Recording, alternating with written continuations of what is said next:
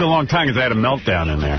That's what I'm saying. You must have, wasn't a lot of commercials. It was you. You know what? I was doing a commercial for our station in L.A. for a company called Periwinkles, a good sponsor of ours. I don't know what Periwinkles is. I don't either, but I know I've done commercials. I think I've done commercials. I don't even know. Is Periwinkles in L.A.? Was that an L.A. commercial I was recording? I'm not. You know, I listen to the show a lot in L.A. when I'm there, and I can't recall Periwinkles. I don't know what it is. Yeah. The copy was just bad. It's not a. It's a great. Can someone tell me where Periwinkles is? Is that in L.A.? I don't. You know, sometimes I read them. I don't even know where they are. After the show on Thursdays is my day to record commercials for the rest of the country, and I'm never in the mood. You know, I'm just really tired after the show, and I don't feel like sitting there and doing live commercials. Putting on a happy face. Yeah. Can someone tell me? Can someone answer my question out there immediately? Does anybody hear you? We do. We're looking it up now. Thank you, brother. That's all I need to know. I just need to know you're hearing me. So I went back to a little meltdown. And Periwinkle's a good, fine sponsor. It's whoever wrote the copy just wrote a really weird piece of copy, and you're reading it, and I started sounding like a douchebag, I thought, and I had a meltdown. It was like, you know, Orson Welles or William Shatner, Casey Kasem. You're right in there. I was right in there.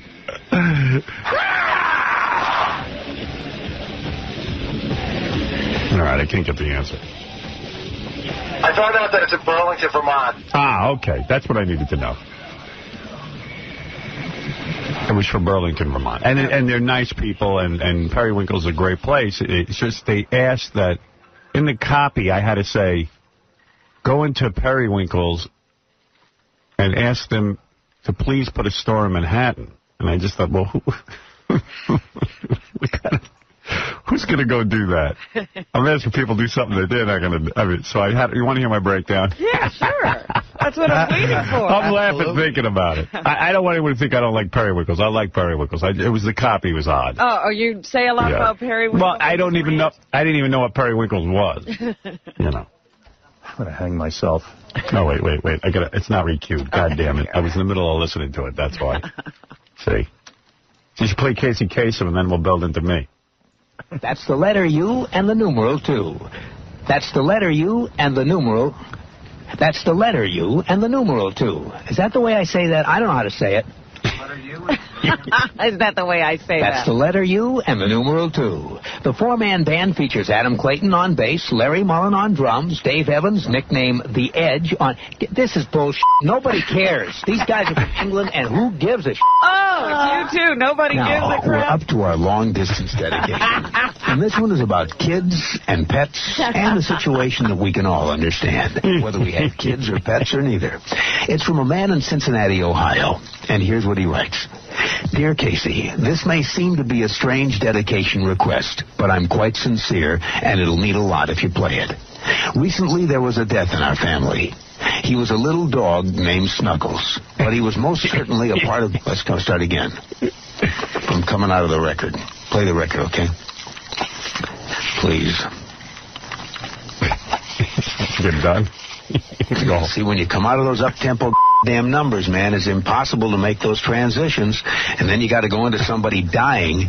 You know, they do this to me all the time. I don't know what the hell they do it for, but damn it, if we can't come out of a slow record, I don't understand it. Is Don on the phone? Okay, I want a damn concerted effort to come out of a record that isn't a f***ing up-tempo record every time I do a damn death dedication. Now, make it, and I also want to know what happened to the pictures I was supposed to see this week. This is the last damn time I want somebody to use a f***ing brain to not come out of a damn record that is, that's up-tempo, and I got to talk about a f***ing dog dying. Hi, this is Casey Kasem. American Top 40 has moved to a new time. I hope you'll join me this Saturday morning and every Saturday morning at 2. Boy, it's f***ing ponderous, man. Ponderous, f***ing ponderous. She's on the rag. You know, it seems important at the time when you do. You know, You realize it doesn't even matter. Please, I'm listening to a man who works once a week in this one. Yeah. Those tapes are the most likable I've ever heard Casey Kasem. Well, in my defense, I had just done 5 hours on the radio, and I was a little woozy. But Casey worked once a week. Yeah. Myself. So stop in and ask Perry to open a store in Manhattan, New York City. What? Stop in and ask Perry to open a store in Manhattan. Who gives a f***? You God damn this head. Holy mackerel, you Perry bastard. I don't even believe this commercial. I'm not saying this. Holy shit, go into Periwinkle's and say I need a store in Manhattan. Like some fucking moron's going to go do that. Yeah, that's what I'll do. Holy shit. Holy fuck. Who the fuck writes this shit? Gotta be insane. You know what? They must think mentally ill people listen to the show. Stop it and ask Perry to open a store in Manhattan. Okay. Somebody cares.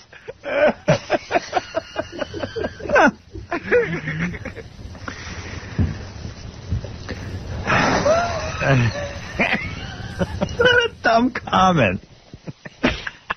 I'm sitting there laughing. Anne-Marie sits there quietly like She doesn't even look at you. like a mouse. She's like, oh, my God, what's going on? I'm just going to pretend it's not happening. And Tim was the engineer. He just sat there, just waited. I'm sitting there laughing. I'm going, they think I'm mental. They think I'm mental. That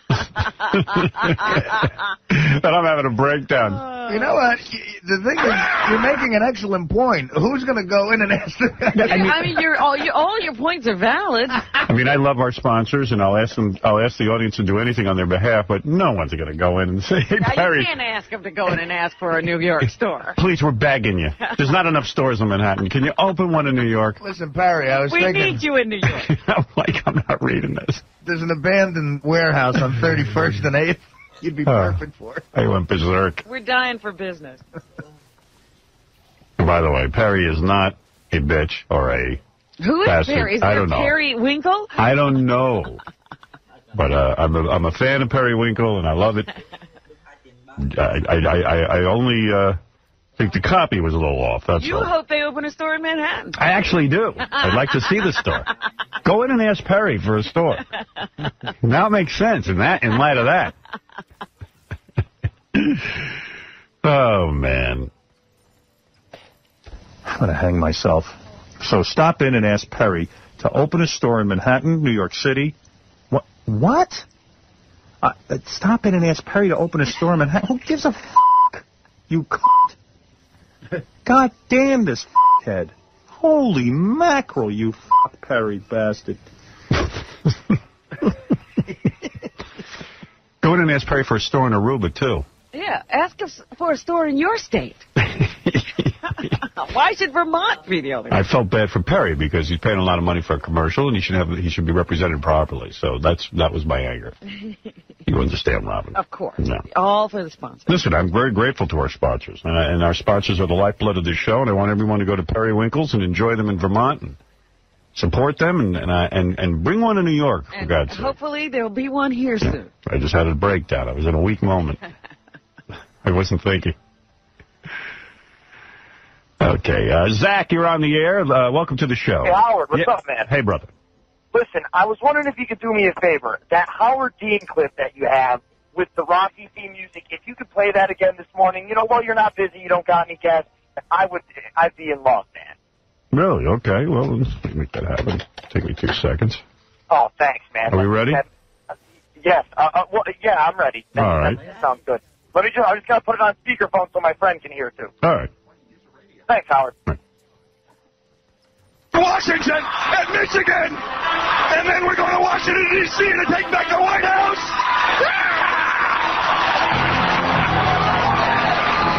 We will not give up. We will not give up in New Hampshire. We will not give up in South Carolina. We will not give up in Arizona or New Mexico, Oklahoma, North Dakota, Delaware, Pennsylvania, Ohio, Michigan. We will not quit now or ever. We want our country back for ordinary Americans. And we're going to win in Massachusetts, and North Carolina, and Missouri, and Arkansas, and Connecticut, and New York, and Ohio.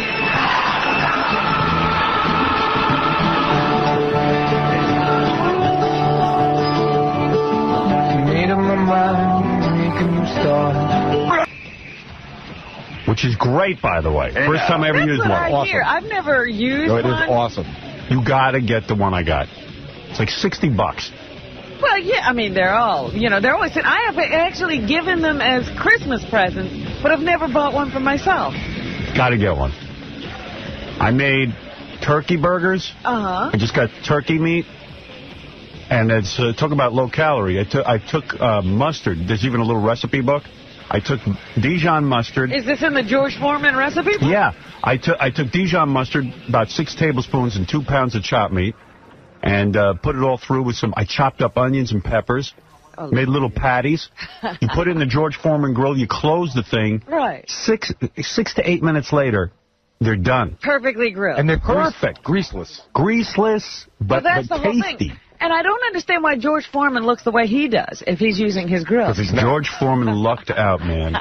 He really did. Oh, yes, he did. You know what it is? To me, it's like he's the male guy that's got the Thigh Master. It's like there's a million products. Except he's got a good product. Yeah.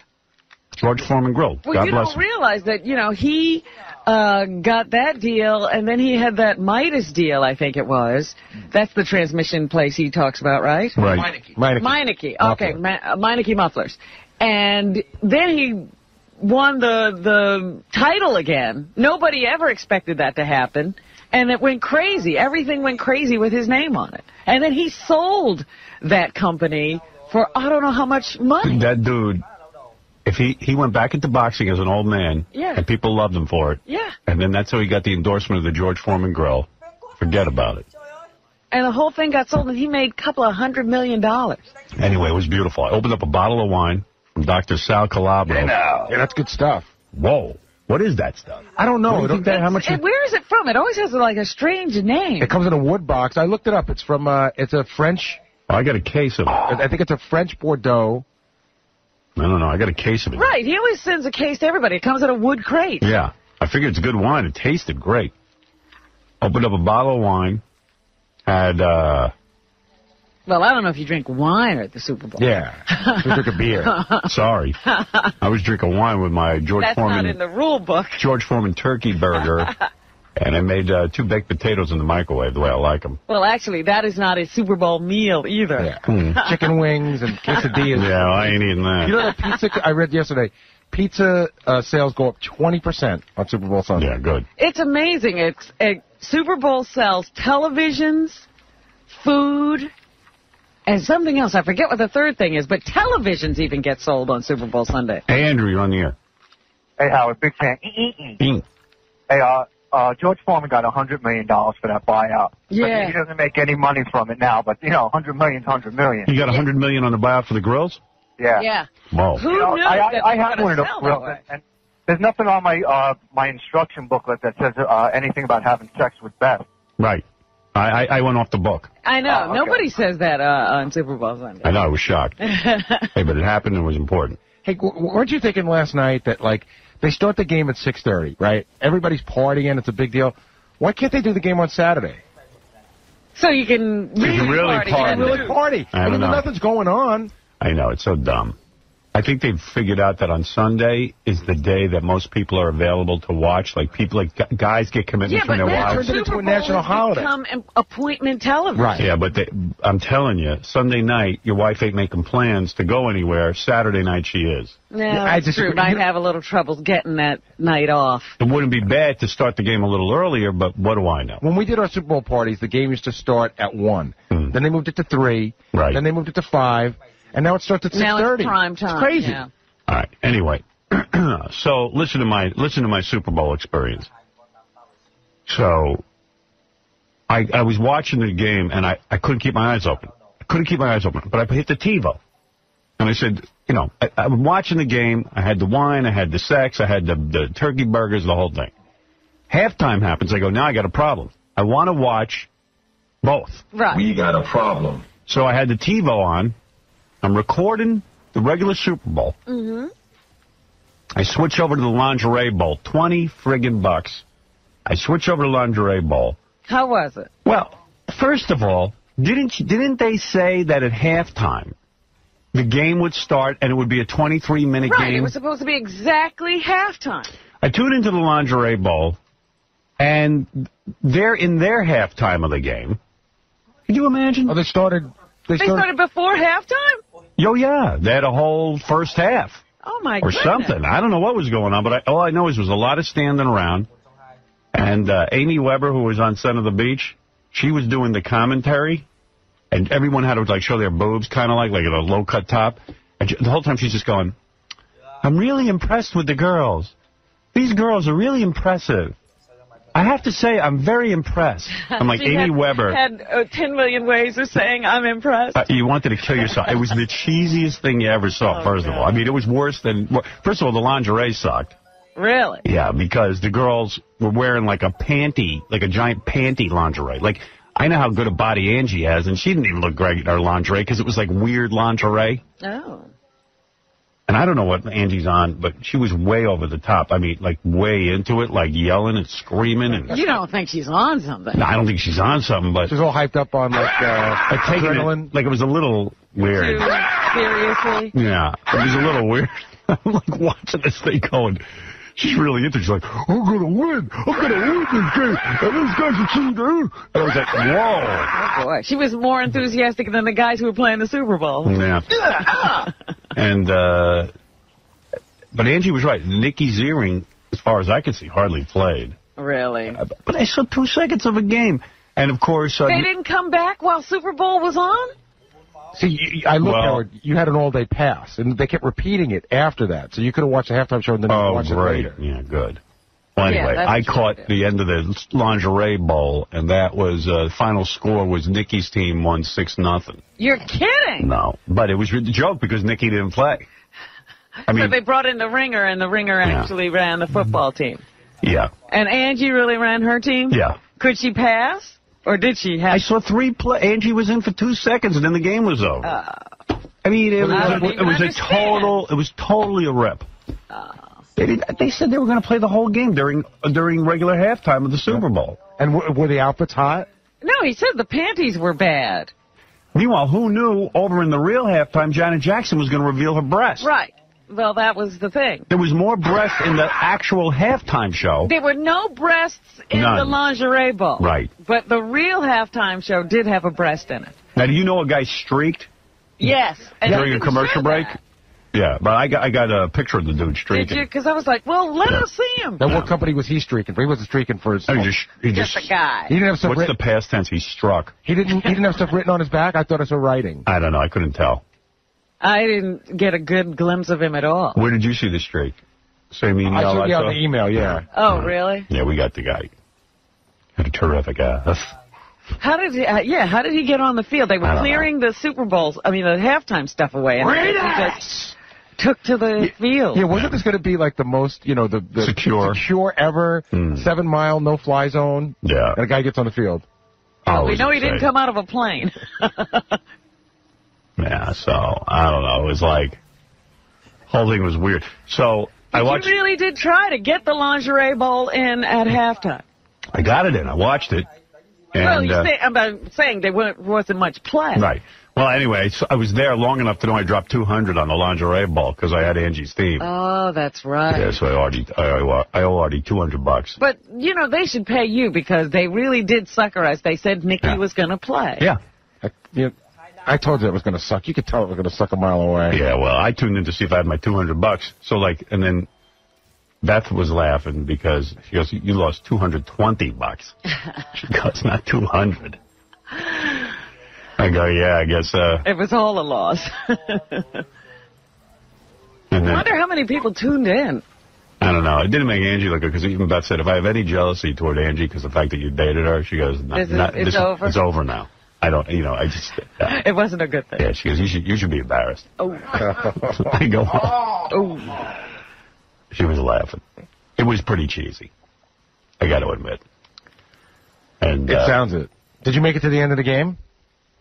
Well, wait a second. So now here's the horror of the whole stupid story.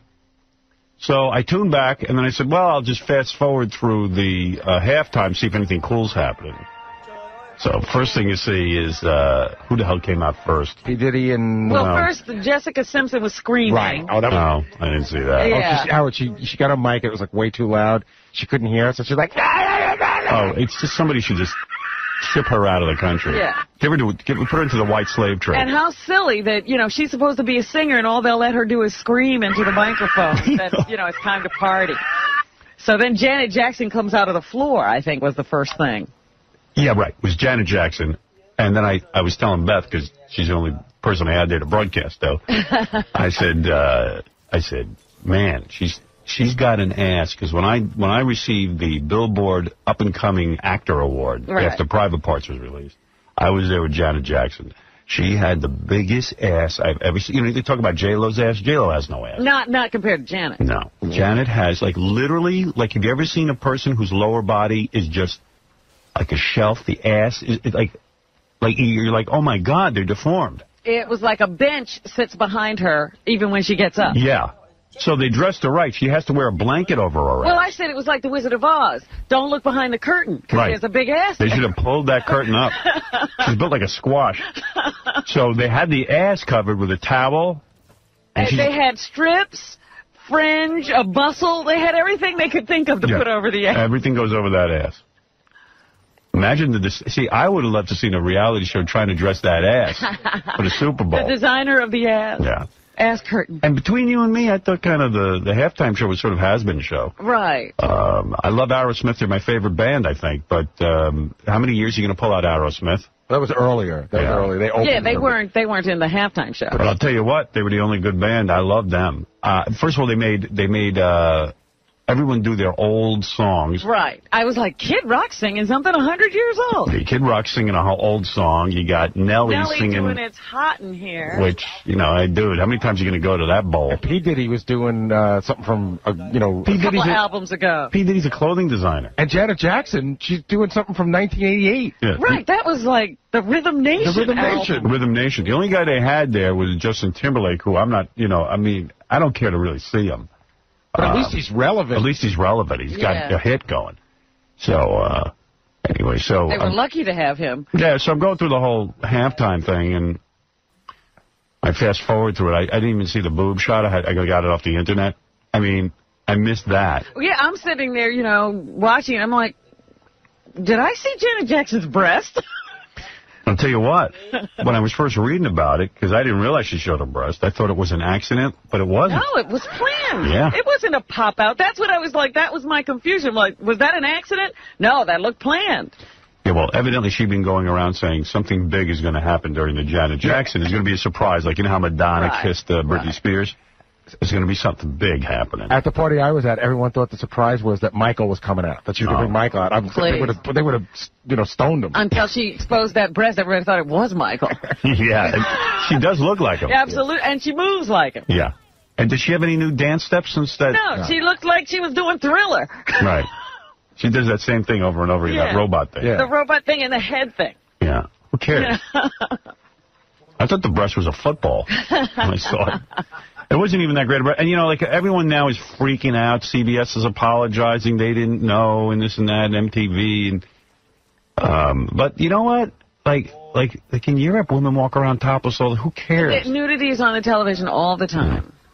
Well, if the FCC is true to form, there should be a huge fine. Yeah, they should shut it down. That's right. Not have any more Super Bowl. Turn it off. Turn off the Super Bowl. They should fine the Super Bowl. But why would they find CBS? Why don't they find Janet Jackson? Well, they can't do that because she doesn't own anything. Yeah, they didn't. She didn't broadcast it. Right. She just performed. Let's see if the FCC is true to form. They're busy finding radio guys. Why don't they find some TV shows now? Now they got a perfect opportunity. That's what they were saying. That it's the Congress was anyway saying it was absolutely a sin that they weren't finding television. Now they have an opportunity. And by God, I know when I saw the breast, I had to go out and rape 15 people. It drove me right out the door. God forbid a child sees a breast. Meanwhile, the breast was covered in some metallic-looking thing. Wasn't it pierced or something? That's what I thought that was. I don't know. It had like an ornament on it. There was an ornament on there. Okay. Like little Kim does. It was like a Christmas tree. It was a Christmas boob. So I missed that because I fast-forwarded through it. And then when the score was, I was somewhere in the third quarter, game was getting good, I fell asleep. But I had my TiVo on record, no problem. I said, when I wake up, I know what happened. I woke up at 4 in the morning. I said, this is great. I don't know what happened. I'm going to be able to fast forward through the horrible commercials because there wasn't even any good commercials. No good commercials. And I'm going to fast forward. I start watching the game. I couldn't believe the 85-yard pass. I go, whoa, this is a great game. Some amazing things happened. Yeah. And then my TiVo ran out. Right. TiVo sucks. Because Survivor started at 10. Yeah. It sucks. It cut me off. And I know I should have said tape an hour over, but I was asleep. Or just hit the button on Survivor. That's what I did. I hit the button on Survivor, and I hit the button on what were the news after that. How'd you do that? The sports thing after. You just go in and hit the button and record, tell it to record everything after the game. See, I had Survivor, so I just told it to record for an hour and a half after Survivor. Wow. But I just had a feeling, because I wanted to see Survivor, too, so I just hit 2 or 3 things even after. Now, you didn't watch that last night, did you, Survivor? Yeah, I did. What time are you up?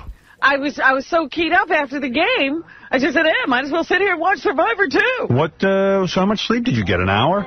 No, probably, it was after midnight, something like that. Quivers of life. Having a life. Look at you. I fell asleep. So I did not see the end of the game. I had to read about the goddamn The end of that game was amazing. Anybody got it on tape? Yeah, I have it on tape. You do? Because if I could have it, I want to see it. You know what the turning point of the game was at the end, which they're talking about a little bit. So Carolina ties the score. There's a minute 8 left. Yeah, and by the way, see, here's where I left off. Carolina threw that pass, so the score was... What was the score when they threw that pass? 20. They went for the 2-point conversion and didn't get it, so it was 22-21. Yeah. 22-21.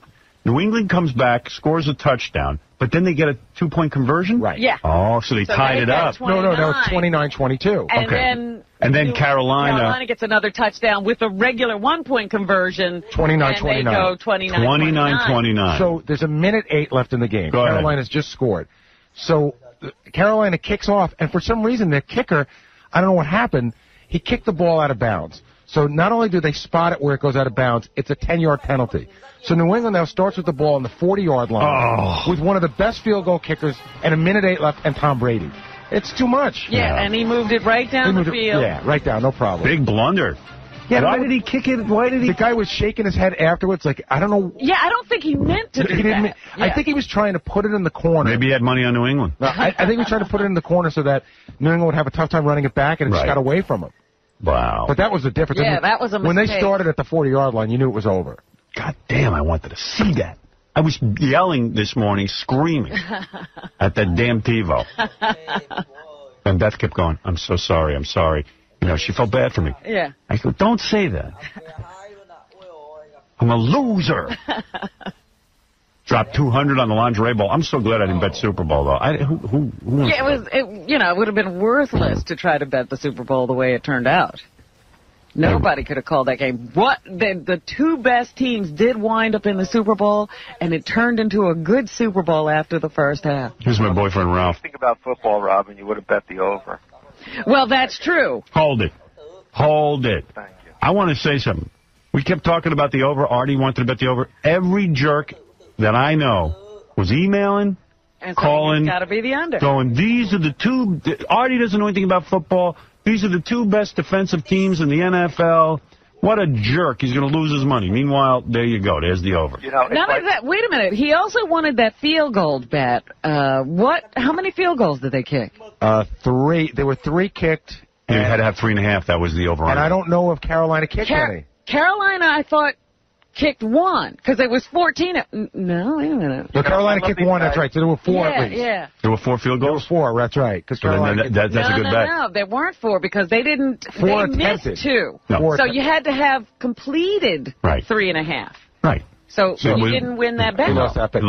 Do you remember what Artie bet on the coin toss? There was an over-under on, because you guys are talking about stuff, and everyone's talking over each other, so nobody knows what we're talking about. There's an over-under on field goals. If you complete more than 3, they call it 3.5, so there's no ties. That was the over. And I don't think that didn't happen. No. I think Artie bet the over.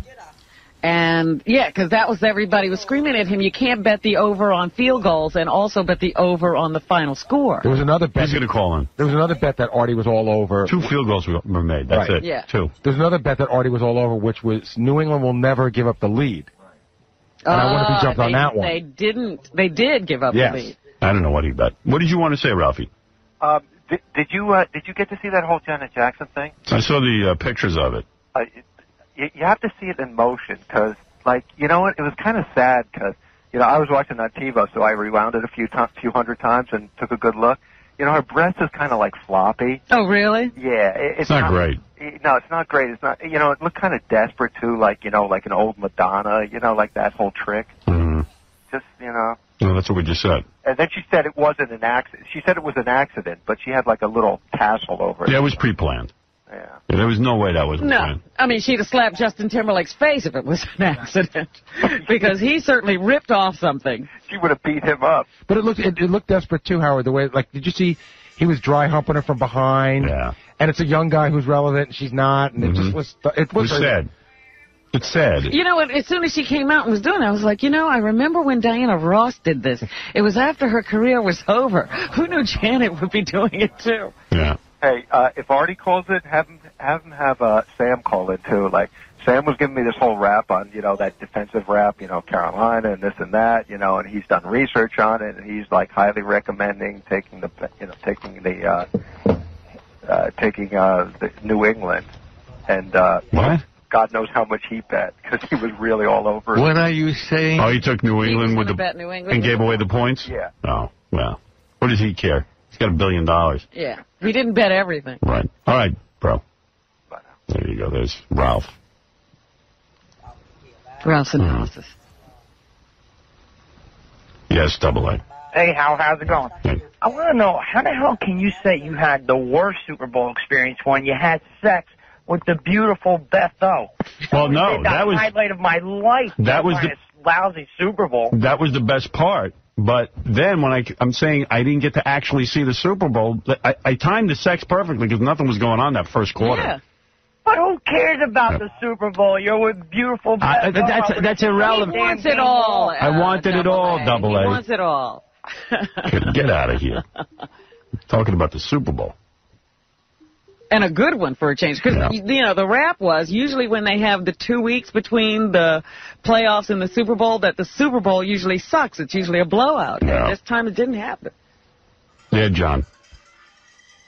John. Hey, Howard. Hey. Hey, what's going on? You tell me. Well, I think that Janet seems surprised. I mean, I don't know. Oh, please. She seems surprised. She stood there for a long time before she finally put her hand up. Are you out of your mind? She looked surprised. I couldn't believe there was more boob on the regular Super Bowl than in the lingerie bowl. And that bondage outfit certainly doesn't come apart that easily. Yeah, I think that was pretty well planned. I know there's a whole bunch of phone calls I'm trying to get to them, but I realize I got to take a break. So let me take a break, and then Artie's going to call and tell us how he did. This guy says he saw Artie in Vegas. Wait a second. What, Josh? Josh? Hey, now. You saw Artie in Vegas? Yeah, Artie's a freaking mush, man. What did he do? He got himself in trouble like usual. What did he do? First of all, he's getting drunk over at the Hard Rock Cafe. He's knocking back. I can't hear this guy. All right, Artie will be on the phone when we get back. We'll be back right after these words. Let's listen to the rantings of two show business pinheads, Rosie O'Donnell and Charles Grodin. I think there's a difference between what Hume Cronin said about your performance and what Howard Stern and Imus feel. I think theirs is hateful, mean-spirited, sort of ignorance fueled by arrogance, and together that becomes lethal. As opposed to his sort of looking at your performance and saying, you know, that young kid could use a little help in this area is very different than what they do. You know, this idea that somebody called up this explosion in Oklahoma City and said, you know, Howard Stern something about to promote a book, it just shows you what it's getting to. And I agree that there's a level of tact and decorum that's not about being politically correct, it's about being human, that they cross on a daily basis. So I'm with you. I will never do their show just because I don't want to be a party to it. Spiritually, it's damaging. So ends another episode of the Fatso and Baldy Show. The Howard Stern Show, 95X. Hey now. You know, Hank, I was just wondering why you say that hey now thing. What do you mean? Well, it's just something you used on the show, and now you start using in your personal life, and it's an affectation of some sort, isn't it? Did you ever say hey now as a kid? No, I don't. I probably didn't. But I said hey. Yeah. And I said now. I said different times, but I never put them together till later in life. So in that sense, it's part of my personality. Hey now. Now it's going to go. Hey now. Hey now. Come on. Hey now. Hey now. Hey now. Love that. Hey now. Hey now. Hey now. All right, I got Artie on the phone. Artie isn't with us today because Artie played a gig in Vegas, and then Monday morning was supposed to be in L.A. because he has a full day of meetings about that movie they want him for. Right, yeah, he said he had some business to take care of in L.A. So Gary called his hotel in L.A. They never even heard of Artie. They don't know where. They said he never checked in, so we tracked him down in Vegas. He hasn't been to sleep yet. He goes, this was the greatest weekend of my life. I couldn't go to sleep, so he's on his way now to L.A. Oh, my goodness. So a drunk and tired Artie is going to be in meetings all day? Hey, Artie. What's up, guys? Uh-oh. Listen to the guy who's going to be in meetings. I love that he's going from, I said, I only wish I could be as loose as Artie. I have the inner voice of Ray and Ben Stern telling me I need to get rest. Yeah. You don't care. You haven't been to sleep yet. Howard, first of all, I just had the greatest weekend of my life. All right, go ahead. First of all, did you bet the over? I bet the over. 5 G's? I bet $4,000 on the over. Now, how much, was that a straight up bet, or what's the odds on that? No, when you bet the over, you just, you win what you bet. Right, okay. $4,000. So I won $4,000 on that. The coin toss, I watched the game with Sam Simon. Right. The coin toss, Sam said, I'll take the action from you. Okay. So I put $500 up with Sam on the table as the coin toss happened. I took the Panthers. I won. Nice. Yeah. So that's how the game started. I took $500 off Sam. By the way, you won $200 off me in the lingerie bowl. You know what, Howard? I just found that out right now. Yeah. I didn't know about the lingerie bowl. I completely forgot they were playing it. I watched Even without that, he had a great weekend. Hey, did anybody bet that whether Janet Jackson's boob would pop out? What were the odds on that? Yeah, they didn't have odds on Janet Jackson's boobs in Vegas. All right, so right away you're up 500. I'm up 500, yeah. Then what happened? So then I went down to the sports. Well, first of all, I saw Bowie Friday night. How was that? Howard, unbelievable. Now, did he do the good songs or that new crap? Howard, he did all his great stuff. Me and Richie was out here, and me and Richie, you talked to Richie about it. It was unbelievable. He did all the young dudes. He did Heroes. Wow. That's what I had heard, that he was doing all the good stuff. Oh, he did Rebel. He did Suffragette City. Oh, God damn! I never get to go to the good stuff. And Howard, it was in a place, a theater with 1,200 seats. Oh. He played the same room I played. Wow. Shows you how show business is turned upside down. Exactly. No Artie kidding. and Bowie in the same place? Right. Wow. So Friday night for Bowie. Did he do Suffragette City? Yeah, he just He said did that. Suffragette City, yeah. Did he do Hold On to Yourself? Whatever the hell that is. What is that? He didn't do Starman. There's a starman waiting in the... Dude, that's a little obscure. No, he it's just not. did like the hits. That's a hit. He did, what else did he do? He did, I'm Afraid of Americans. Oh, I love that. I'm Afraid of And he had that kick-ass band with that black chick bass player? Yeah. Yeah, nice. Oh, he was amazing. Bowie was amazing. So that was I'll tell you who's amazing is that black chick bass player. I would bang her so hard that literally, I would bang her hair straight. You know what's her funny afro about would that? go. Her afro would go straight. You know what's funny about the black chick bass player? He did Under Pressure, the song he did with Queen. Yeah. He did that, and the chick did Freddie Mercury's part. That's appropriate. Wow. No kidding. Yeah, and she sounded amazing. So how long were you there? So, you got right off the plane, freshened I up. got right off the plane, just got ready, started gambling. I went down. Okay, so I played craps first. What a weekend you had. I won money at craps. Really? What'd you win? I'm up about $2,000 at the tables. Wow. Oh, I wish I was with you. See, you know what? He could be making this up. It's because we couldn't see him. I believe it. Yeah, he's like Dominic. He leaves the table for a while, and then he makes money, you know? That's too much. I mean, it's the greatest weekend of my life. All right, go ahead. So anyway, you get off the plane, you play craps, then you go to the Bowie concert. Right. And, like, you're eating and drinking the whole time, right? The whole time. All right, go ahead. At the Bowie concert, I had, the straw with the JD and water. JD and water through a straw. So how many bottles did you go through that night? Like 2? Well, first of all, the Hard Rock Casino out here treated me beautifully because of you. Thank you. And I get into my room. There's like 10 bottles of JD. Oh, no, they're going to kill you. Yeah. Hey, did you have that bowling alley room? Huh? Did you have the bowling alley room, or did Bowie get that? Give me the bowling alley room. Some high roller had it. Oh, okay. All right, no big deal. Believe me, when you get here, you find out, even though you sell out a show, you're not Howard Stern. Well, not only that, you're not going to spend your time bowling anyway. I was going to say, what, the high roller comes there to bowl? Yeah, let's go to my room and bowl. So you go downstairs, you play the craps, you see Bowie. You even go to sleep Friday night? I went to sleep at like 9 a.m. 9 a.m. Saturday morning. Because after Bowie, you gambled, right? Right, yeah. I went down to the tables. I was playing craps, drunk off my ass, just throwing the dice, and I had money on the pass line, betting on myself, and I was kicking ass. I was winning. What do you mean? All you bet was the pass line? That's all I bet was the pass line. I bet anything else. You're telling me you just bet whether or not you'd get like a 7 or an 11? Yeah, I bet on me. So, like, how much money did you put down on a roll? 200. And you didn't take any numbers? No. Are you crazy? Howard, I was too drunk to take numbers. I don't know what the hell I was doing. He doesn't remember numbers. So when another guy rolled, you just put money down on the pass line? Yeah, and then you know what?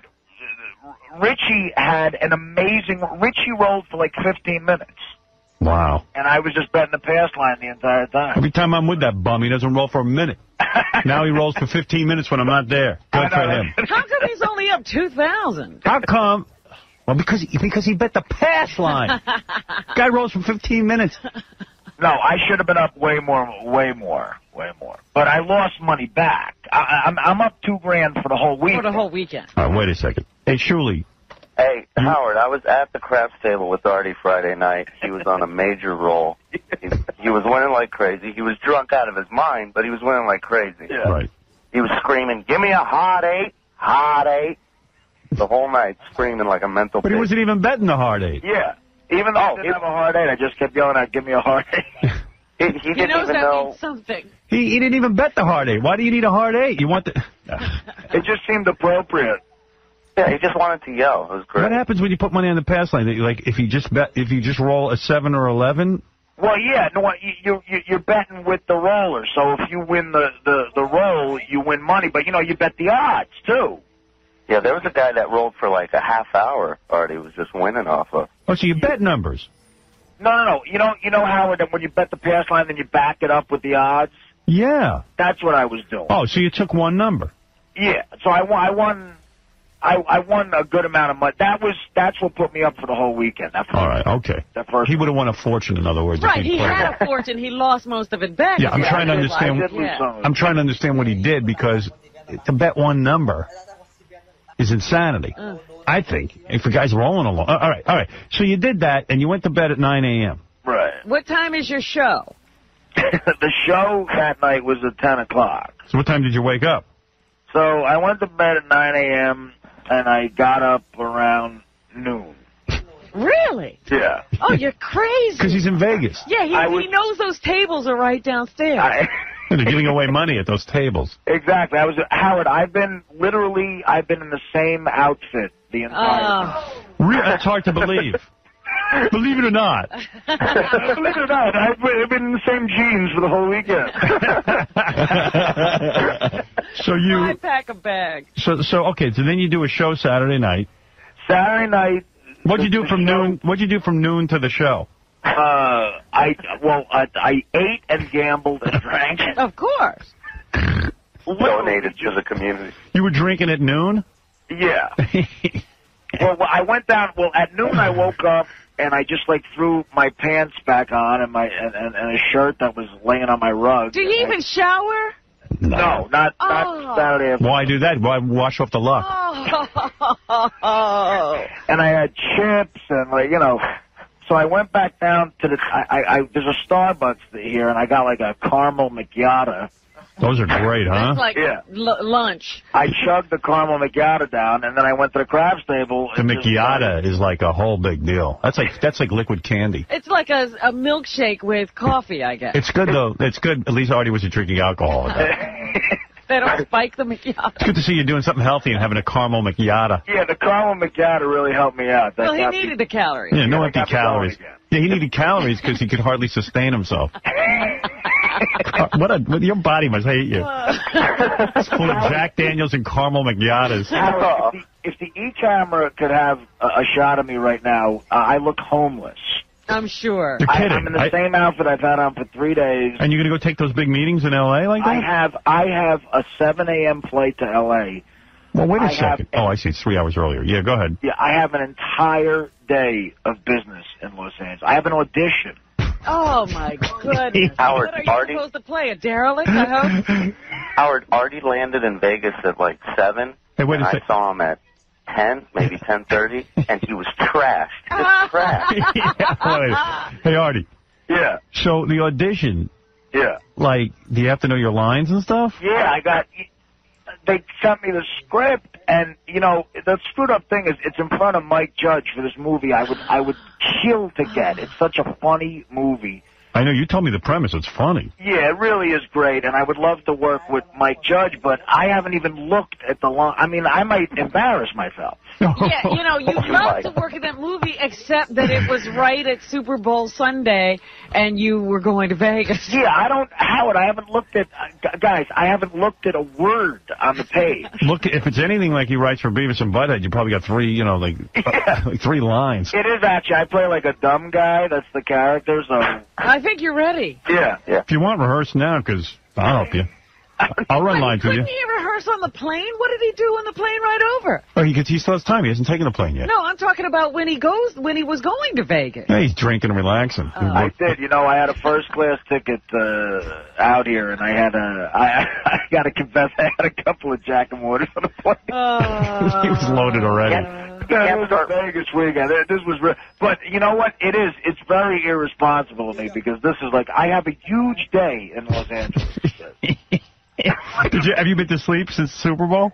No. So wait a minute. So you got up at noon and started drinking on Saturday. I went back down to the craps tables. Dude, why don't you just come home? You're crazy. You're gonna. Artie, did you go to the Rock Spa at all for anything? The workout. Oh, that's the other thing. I took a steam with Dennis Rodman. Yeah. Did you see his schlong? Who? I'm telling you, it's not that impressive. Oh, really? Whoa. Hey, that's big news. Hey, now. That's an exclusive. What happened? You walked in the steam room? I go downstairs. This was today. This is fast forwarding a little bit. I had to sweat the booze out before I watched the Super Bowl. Right. The last couple of days. So I remember when we were here before, the Hard Rock has this amazing spa. Right. And they have a great steam room. So I said, I'll go sweat the booze out in the steam room. I go down there. See, the Hard Rock's all set up for degenerates. Yeah. They know what they need. I go down there, and I go in the steam room, and I'm sitting there by myself, and Rodman walks in buck naked. Of course. And just sits there. He doesn't even put a towel down, He just sits right down. With his ass. Ass with on his the ass on the steam thing. Ass. Yeah, it's just Detroit Pistons ass all over. Right. And there's so much steam in the room that we're sitting 2 feet from each other. And I mean, he's been on the show a couple of times, but he had no idea who I was. Right. And I didn't want to bug him. So I'm just sitting there trying to put my head up and not look. But of course, it's Dennis Rodman. You're curious. Right. You want to see what Carmen Electra was getting. Right. And it wasn't that big? So listen. So it was just you and him. I take a quick glance down, and it's, you know what? It's not that impressive. Good. I mean, Artie, compared to you. Compared to me, it's impressive. Oh. He has more than you. Yeah, he's got more. That's the exclusive. Dennis Rodman has a bigger penis than me. What, would you say it was like... I'd say, again, I did it real quick. But I'd say flaccid, you're looking at maybe, 3-4 inches. Ooh, you're kidding. But that's pretty good. I mean, what do you expect? Well, you expect him to be a shower. You know what? This may be racial profiling, but I expected like a baseball bat. Now, the next time you got to bring a ruler with you so we know the exact inches. You should have got. Excuse me, Mr. Robin, I have to measure you for the show. It was like a quick glance, Wow. And then he was doing like exercises in the steam room, and I was wearing like I had my jeans on in the steam room. Oh. What? The same jeans you're wearing now? Wait, whoa. You had your jeans on. I was so messed up that I just kind of wandered down there and went into the and they all.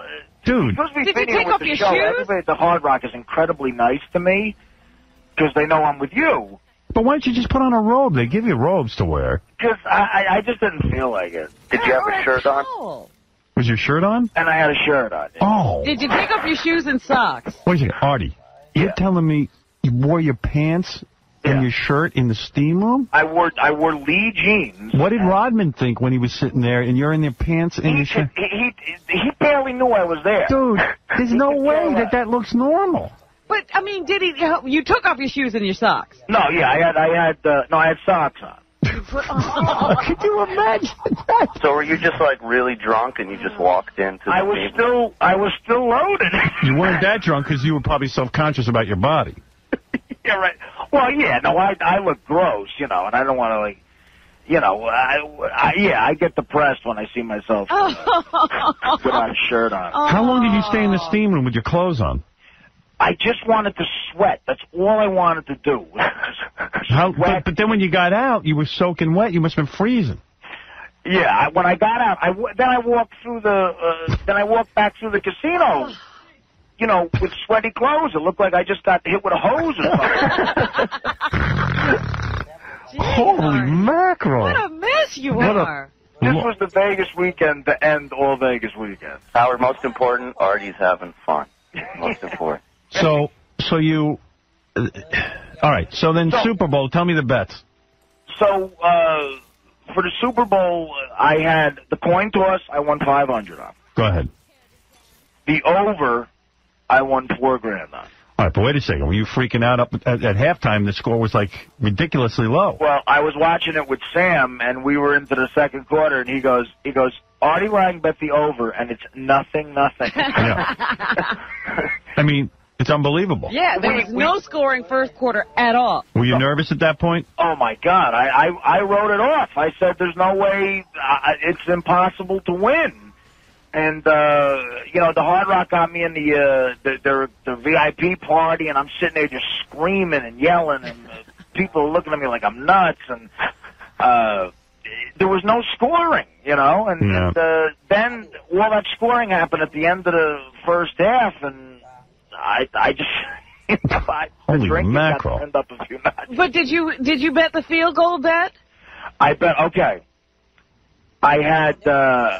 I didn't bet the field goal bet, no. Okay. Which is a good thing, because Vinatieri missed 2 field goals. Right. Yeah, they have to make them all, right? That's right. Which was killing me. But I bet, this was a great bet. I bet the over on the Patriots' total amount of points. What was that? 22.5. Oh, very nice. I saw that, and I was like, the Patriots got to go over 22.5. And that's one of those teams. Hey, I got to hand it to you. Remember, I bet $1,000 on that. Remember how everyone was saying you don't know football because you're the 2 best defensive teams in the league? And it's gonna be, so, don't bet the over. Yeah, so. I mean, 38 is an insanely low over-under for a Super Bowl. Everybody wants to score. At the end, people are... in junk time, even when people would lay back, they score in the Super Bowl. What else? So what else did you bet? Anything else?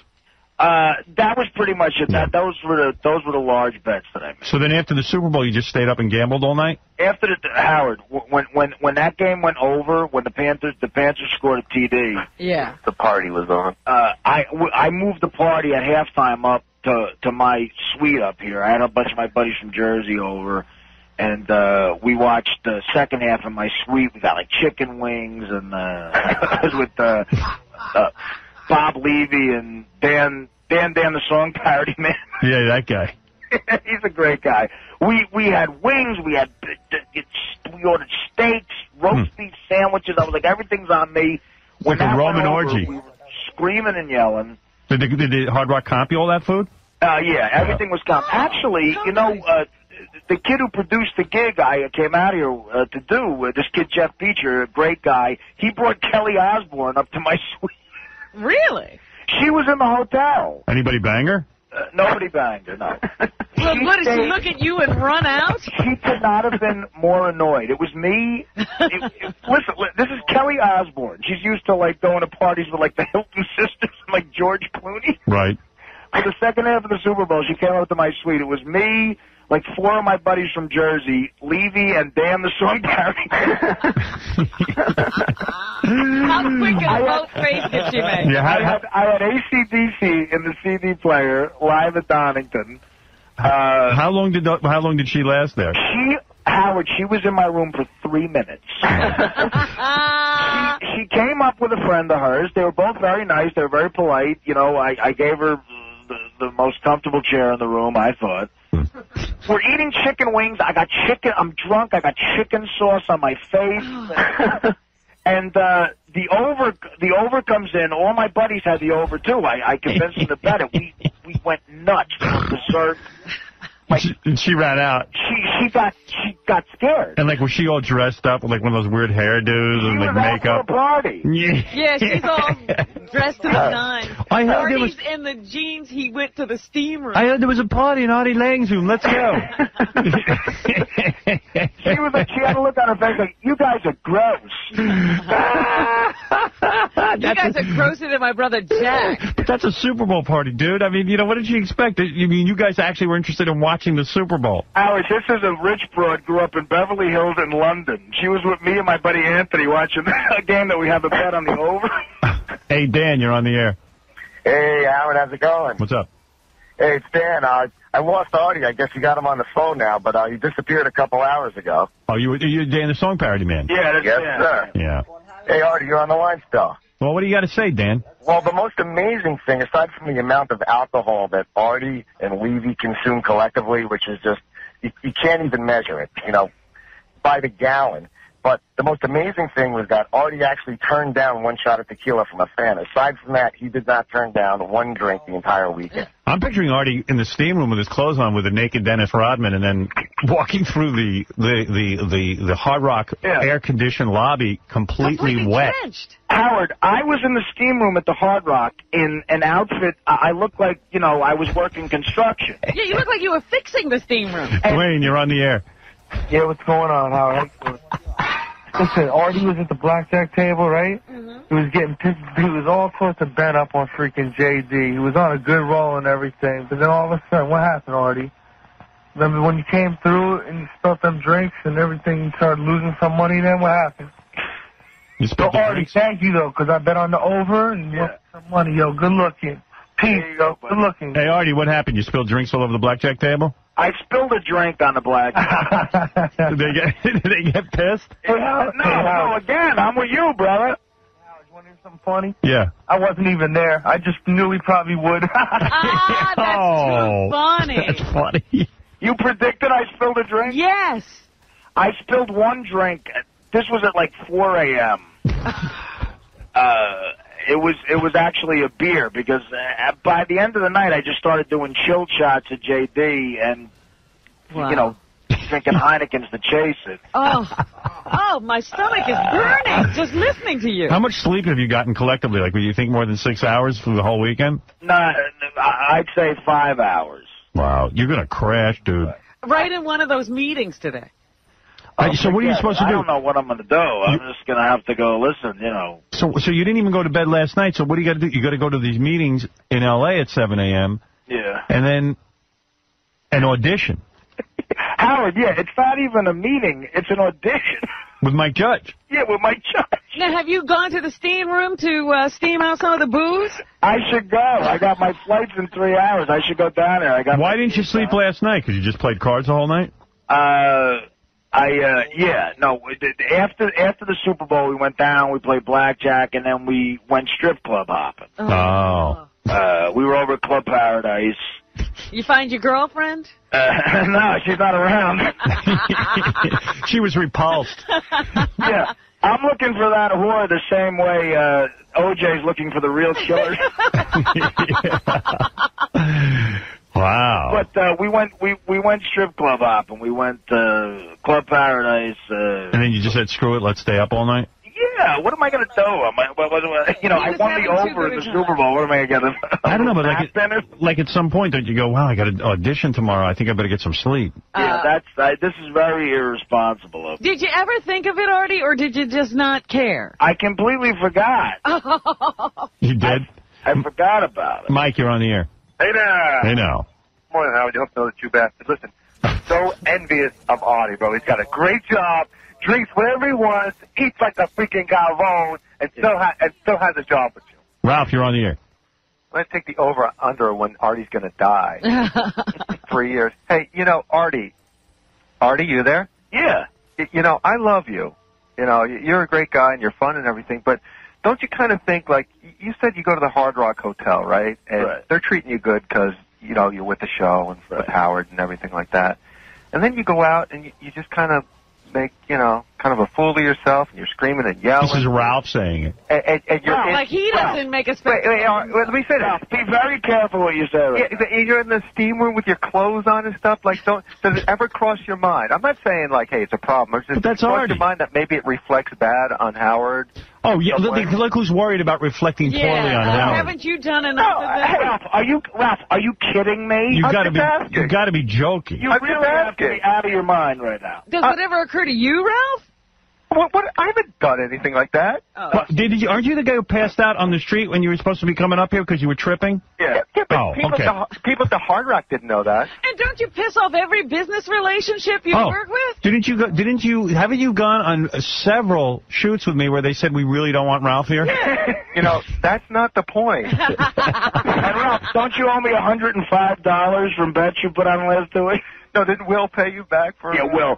Howard, Ralph puts bets in with me, right? Yeah. Right. He loses $105. I see him at the party last weekend. I go, where's the $100? He goes, Will owes me money. You told me to let it ride. You told me to let it ride. What are you talking about? No. I said you let the 50 ride. Like, I'm not going to go ask Will, who's got no money, for Ralph's money. Yeah, I love that. I was going to let it ride to the Super Bowl. Ralph, Artie, why are you taking bets from him? Hey, wait, he calls me up. Don't get involved. Let him place his own bets. You don't know how Ralph hunts Artie down so he can place these bets. Oh. He's hard to find. He keeps me on the phone for a half an hour, Howard, about different bets, and then he bets $50.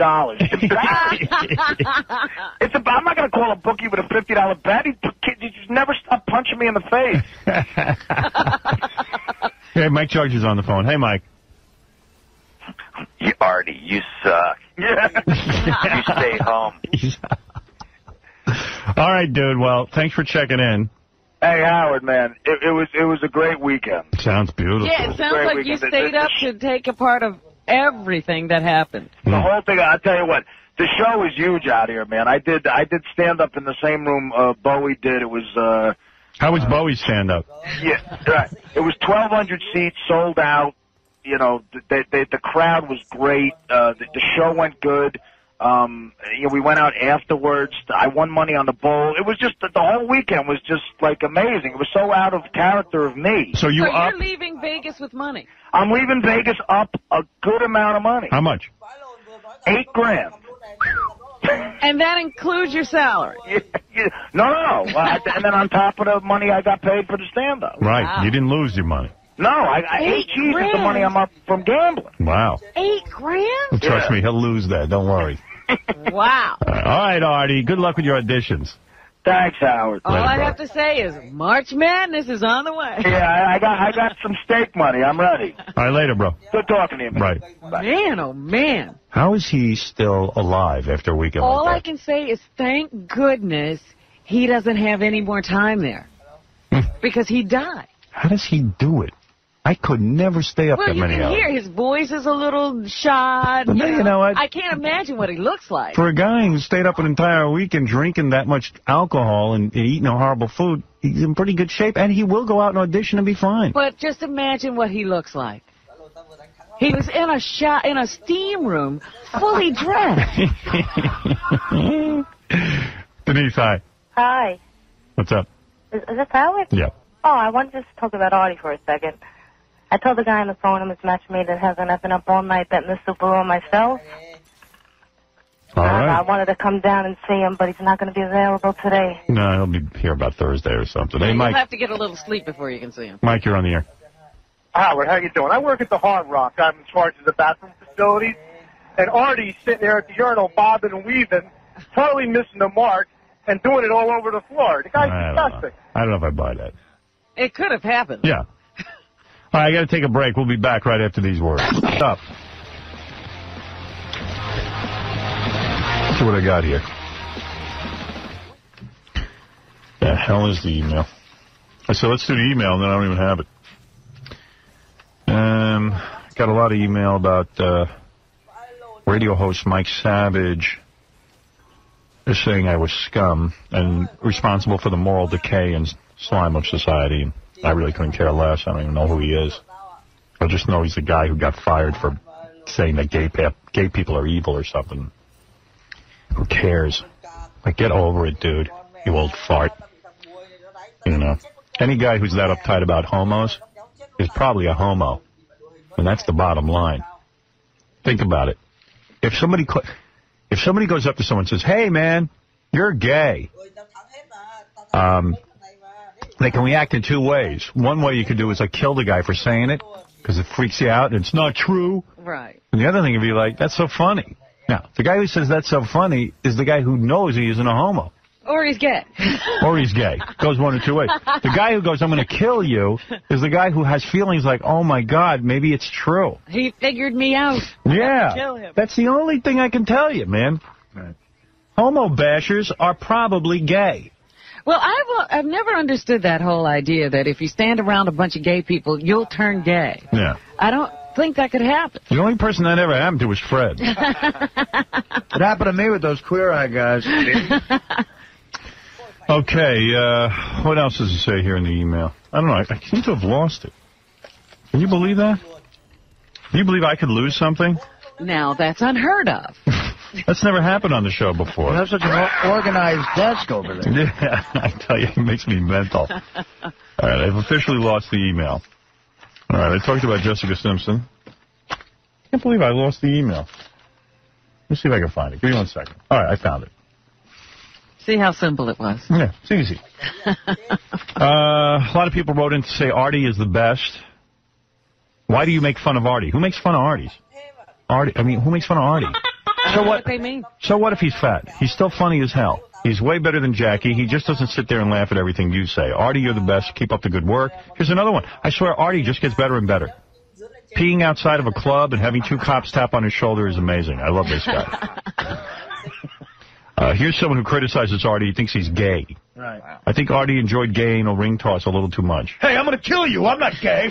He sounded like he was really enjoying it. Not just the thought of feeling up Carmen Electra, but the act of tossing rings at a man's bare ass. So there you go. Here's someone who makes a show suggestion. They want a Cabby and Mom reunion. Oh, no. They remind me that it's been about 1 year since I arranged for Cabby to meet his biological mother. That's true. It was in January of last year. And all I know is within 1 year, Cabby got adopted by his biological mother and then now avoids her phone calls because he can't take the involvement. Because she wants to know him too much. She actually wants to have a relationship with him. Yeah. We thought that might work out a little differently. Yeah, so that might be funny, and I'm going to look into it. A lot of people like when we played Howard Dean's speech yesterday and played AC/DC music. By the way, I'm really enthralled with this new concept of playing the Howard Dean speech and then having women moan, because it does sound very sexual. Not only are we going to New Hampshire, Tom Harkin, we're going to South Carolina and Oklahoma and Arizona and North Dakota and Mexico. We're going to California and Texas and New York. We're going to South Dakota and Oregon and Washington and Michigan. And then we're going to Washington, D.C. to take back the White House.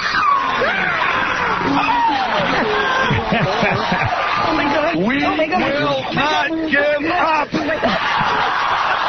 We will not give up in New Hampshire. We will not give up in South Carolina. We will not give up in Arizona, New Mexico, Oklahoma, North Dakota, Delaware, Pennsylvania, Ohio, Michigan.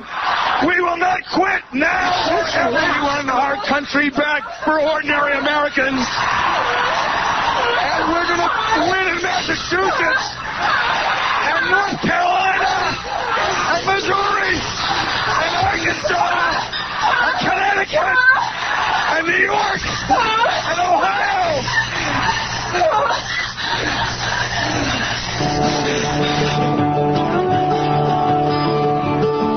Made up my mind, make a new start. We're going to California. In my heart. Summer I hear the drumming.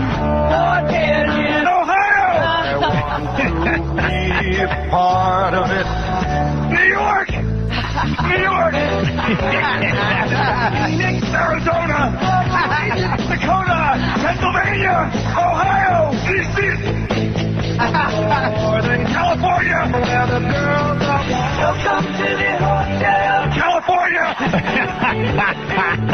a lovely place. Such a lovely Rock it out. Such a lovely place. Here he comes. Ready room at the hotel. California.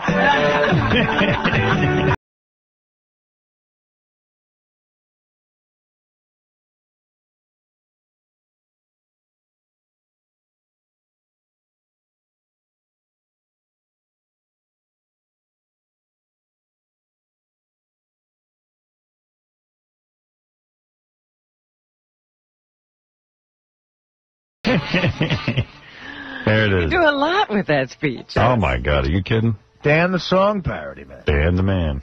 Dan the man. And by the way, at my birthday party, I was surprised to learn that my executive producer, Robin Radzinski, has a boyfriend. I thought you would have. I said, did he catch that or not? Yeah, I saw that going on. A little romance. Really nice guy. Nice guy. Yeah, I didn't get to spend much time with him for my running around, so good-looking guy. Dashing. Yeah. Not used So to her. what do you know about this new romance? I don't know anything what's going on. Do you know anything? No. No. I thought you'd get the scoop. You're the nosy one. No. Not in real life. I got the scoop, but I was too drunk to remember. Oh, you. What's going on with this guy? I heard the only thing I heard was he lives in California. Yeah, he lives in California. His name's Peter. He's a great guy. I met him last summer. He's a retired fireman. Yeah. And What's going on here? Are you getting serious feelings? No. I like him a lot, and I know he likes me a lot, but I don't, he lives in California. How'd you meet this guy? I met him surfing. He's a big surfer, snowboarder, kind of athletic guy. And we have a mutual friend, and a bunch of us all went surfing. And So he saw you in a swimsuit, like the whole package, and then took you home and banged you. No, actually, you know what? I came on to him. Oh, you did? I seduced him. You did? Yeah. He Sounds hot. He's kind of shy, I guess. Yeah. And I saw him. How'd you seduce him? What's the move? Well, I saw him over Thanksgiving week, and we hung out again for the day and went hiking. And at the end of the day, he said, "Okay, well, see you around." And as he was driving away, I kind of screamed out his name. Well, you get all romantic. Look, you get all soft. Look at her. Who is this person? I'm not Yeah, you scream out his name. I'm nervous. So I screamed out his name, and he rolled back up, and I said, Peter, I have a huge crush on you. Look at this. And he said, "You do? You guys are dumb." And he said, "You do?" Yeah, I never know if someone likes me. That's never happened. Someone's got to really spell it out. Or you're stuttering John, you think everybody likes you. Yeah. I think everyone hates me. So he was shocked, and I said, I do, from the first time I met you, that time we went surfing. And he said, well, what do you want to do about that? And I told him I wanted to go back with him to his house. Whoa. Whoa. Right, look at this. This is like penthouse letters. I didn't think crap like this ever happened. I'll tell you what I want to do about it. Anal, okay? I want to take you to my house in Arizona and Montana and Michigan and California and New Jersey. Fire! Yeah! You ready for some hiking, Radzinski? What is it, dirty deeds? Yeah! Those dirty deeds done their teeth now. All I know is this dude was rubbing her ass during the party. Oh, was he? Oh, yeah. That was my ass. I was going to go like, that was your ass? That was my ass. He was rubbing your ass during the party. He's very sweet and very affectionate. Yeah, huh? He's a great guy. You like that kind of thing, huh? Yeah, I do like that. When a guy rubs your ass. Yeah, I like when he rubs me all over. Man, he was taking liberties. I was like, how long? No idea that was going on. I never met this guy. He's already rubbing her ass. But when I was doing the rotations of the seating, I was like, I got to put Robin and its new boyfriend at Howard's table so he can get the scoop. He's not my boyfriend, but he's a really great guy who I like very much. Right. God, those rotations confused the hell out of me by the end of the night. Yeah. So what are you going to do? You going to move him to New York or what? No, he's very California. Yeah. And I'll just see him when I go to L.A. That's all. Bang him out there. Yeah, I'll see Don't get him. crazy. I'll see him soon. What, are you getting nervous? Yeah, don't go giving up your job for He some gets dude. nervous when he sees a girl getting attached. Yeah, do me a favor. Don't worry about that. I'm not I can quitting. tell you 20 things wrong with the guy, okay, in case you start having feelings, real deep feelings. No, I'm not quitting to have kids. Good. You're very funny. You remember the first time I had one date with Mr. X, and I was telling Howard I had a great time. He said, Robin, there's no provisions in your contract for you getting pregnant. I was like, what? That's right. What date? I laid it right out. Yep. Can't you bang someone in New York?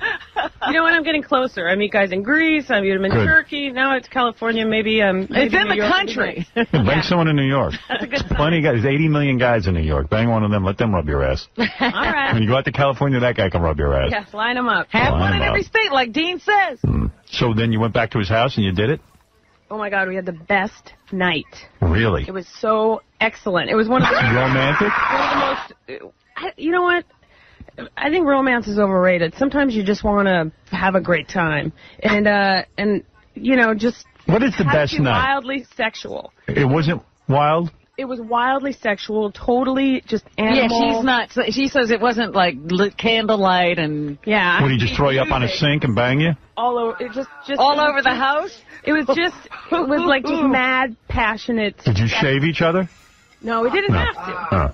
There was all action, Howard. There was no downtime. Did you spank him? No, I don't remember spanking him. It was just like kind of just animal sex. It was just sex. Yeah, that guy looks like he has a big hose. He's very manly. He's very manly. Yeah, I'd be afraid of that hose. Big guy. I don't know if I fire can hose. handle it. The fireman. Firemen have big hoses. Yes. You didn't call me the N-word, did you? That wouldn't have been That appropriate. wasn't you and Peter. Yeah, he didn't ask.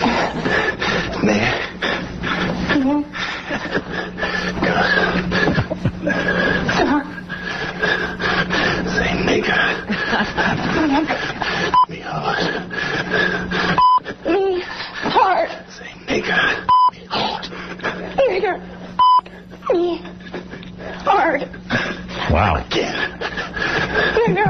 Me hard. Nigger. Me hard. Nigger. Me hard. Enough of your sex. You know No, what seriously, would really be funny? If two white people were doing that. I've I've tried done it. that. Yeah. And this guy went along with it. It was great. I do it with the word wop. So, wow, the best sex you ever had? You know what? It was a top 10 night for sure. Really? Wow. Fireman, put out my fire. Who knew? Yeah. But you know what was the greatest part was that he was just going to drive away. And the fact that I kind of yelled out his name and this whole really magical Romantic. night happened. Yeah. He took you back and banged you crazy. Yeah. And then he came to New York and spent a week in New York, and we had a blast here. It's you getting laid. Yeah. How many times did he do you that day? Like 3?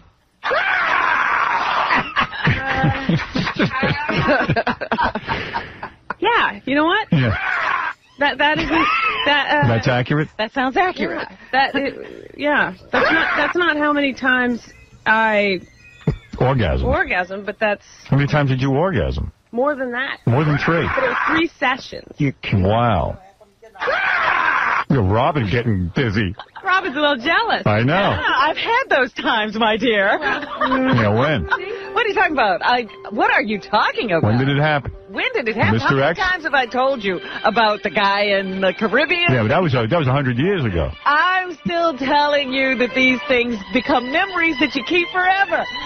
Hey, you girls do double team me, I guarantee you a couple orgasms. Wow. I've never been in the room when a woman's had an orgasm. Oh. Pretty wild from what I hear. Yeah. Come on, you've never been in the room when somebody else is having sex? No, Robin, that's great. They call that new poon. Let's see that guy deliver that kind of night in 3 years. That's all I'm going to tell you. I'll keep my fingers crossed. Yeah. Well, maybe she'll have it with a different guy. Mr. Big Shot. She's keeping her options. Mr. Surfer. Yeah, if I had all day to surf, I could maybe give someone an orgasm. Sorry, I don't snowboard. Sorry, I don't surf. Sorry, I don't hike. Sorry, I'm uncoordinated. Sorry, I look like a spaz on skis. Wow. But yeah, he's a very nice guy, and I hope this doesn't embarrass him too much. Oh, please. What guy wants to hear? Yeah, what guy doesn't want to hear? hates it when this is On radio that he's great in bed, and it was an incredible night. What else made it romantic? Just the sex, or like in between he was telling you stuff? He was very affectionate, and he's just a super great, nice guy. Affectionate but rough, too, at the same time. Yeah. Yeah, she was saying it wasn't so much about romance. That's what she said. It was like wild, heavy-duty, intense. Give it to you hard, huh? Yeah, Robin, we won't want to embarrass him by telling a story about how he gave you multiple orgasms. So I like talking to chicks about this stuff. You learn stuff. Like I have to give it to you hard, but also be kind of sensitive at the same time. Yeah, not even so much the sensitive He part. doesn't get it. So he's never done this. I haven't. I'm not able to He's do this. Mr. Romance. Yeah. Oh, yeah, I romance Give it to you hard, then like sleep with you in a headlock, snore in your ear. You know what I mean? Yeah. Just like a man. Really? Oh, that ain't going to happen. Guy. Oh, I don't know how to do that. For me to please a chick, it usually takes like a whole bottle of wine. Yeah, sleep with you in a headlock. Well, you know what I mean? Just like you're all draped all over each other. No, that's a little too much for me. I don't want to get all sweated on. I can belch on you. You can fart. I can fart and belch in my sleep. Put the covers over You want a your head. man? I can do that. Yeah, I'm sure that'll come in time. Yeah. Oh, look at you. You're walking around like light as feathers. I was surprised at you not mentioning that first thing Monday morning. Well, I wanted to have some class. Wait a week. Before I started. No, I caught the guy rubbing her ass. I saw that. I didn't like that. Catch that. That I thought was a little inappropriate. I remember At a Howard Stern birthday party. I remember trying to eat the guy's duck. I apologize for that. Yeah. While he was grabbing your ass, Artie ate his plate. Hey, you're a nice guy. Can I have your risotto? Yeah. Robin says you're nice. Yeah, that was a little embarrassing. I felt a little... What, when Artie ate the dinner? Yeah. Oh, when he was grabbing your ass? Yeah, you know, when he was being affectionate in front of, like, you know, Will and J.D. Mm-hmm. No. You know. I don't know who Robin is. Hey, listen, you know. Let me get used to it. Yeah, let me get used to it. Right. Well, good for you. I'm happy for you. Yeah, it was a great time. Thank you. Nothing better than seeing somebody happy and getting their ass rubbed. Yeah, that is nice. Good times. It was a great party in a lot of ways. Casey, come here and rub my ass a little bit. Hey, Casey, yell Casey's name. Come back. Yes, boss. You know, Howard has a crush on you? Hey, Casey, I have a crush on you. Come back here. Well, what do you want to do about it? What do you want to do about it? You know what's great about the party was that guy that we never met before was there, and Scott the engineer wasn't. Right.